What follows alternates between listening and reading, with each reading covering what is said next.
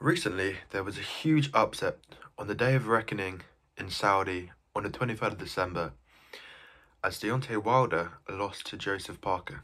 So in this video, we will be answering what has happened to Deontay Wilder. So, rewind, for anyone who doesn't know, who is Deontay Wilder? Well, he is famous for having a humongous right hand. Before his famous trilogy with Tyson Fury, his boxing record was 42 wins with 41 knockouts. His trilogy with Tyson Fury is one of the most famous trilogies ever in boxing. If you haven't watched it, just go and watch it now. Go. So, in the build-up to the Parker fight, what was it like for Deontay Wilder? Well, one of the warning signs that he might lose was he hadn't been active. He'd fought once in 2 years since his third match with Tyson Fury. So in October of 2022, he beat Robert Helenius in the first round. Although obviously this is a great knockout to beat someone in the first round, it's adding up to the spring rust, you know? He's only had one round in almost 2 years. In contrast, Joseph Parker, Wilder's opponent, had been staying very active. He had had 3 wins in 2023. He is also very good friends with Tyson Fury, the man Wilder had the trilogy with, and Tyson Fury beat him twice. So again, this was a warning sign that although everyone was predicting Wilder to win with his huge right hand, that Parker could cause an upset. So, in the actual fight, what happened? So, Parker won comfortably on points in Saudi Arabia. This was a huge upset as the Saudis had given Parker to Wilder as an easy kind of setup practice fight for his bout against Anthony Joshua. And his bout with Anthony Joshua had been spoken about for years, and only Joseph Parker stood in the way of it. Everyone expected him to be walked over, but credit to Parker. He did well, and we now may never see Wilder versus Joshua. Anthony Joshua, the previous 2 times heavyweight champion of the world. So, this leaves us with the question, what happened to Deontay Wilder? He looked like a shell of his former self in that ring.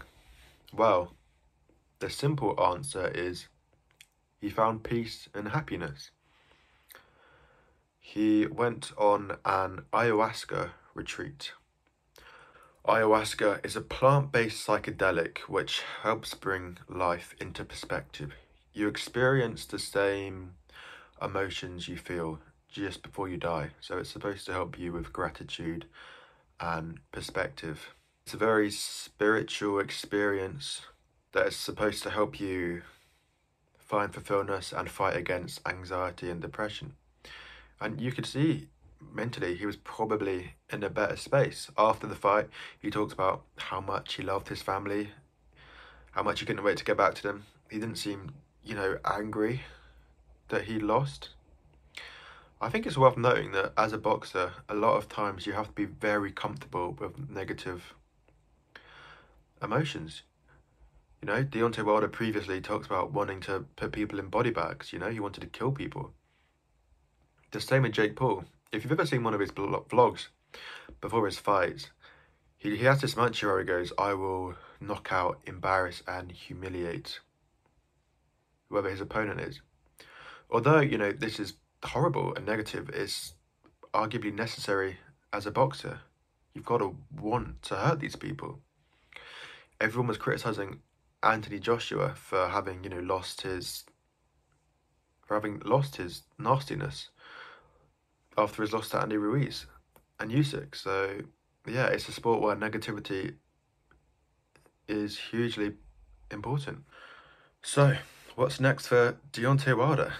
There were talks of him having a bout with Zhilei Zhang, who was coming off 2 huge KO wins against Joe Joyce, but it looks like Zhang will be facing Parker. So, if Wilder will fight again is unknown. Maybe, this is his time for retirement. He got into boxing because he needed to pay medical bills for his daughter.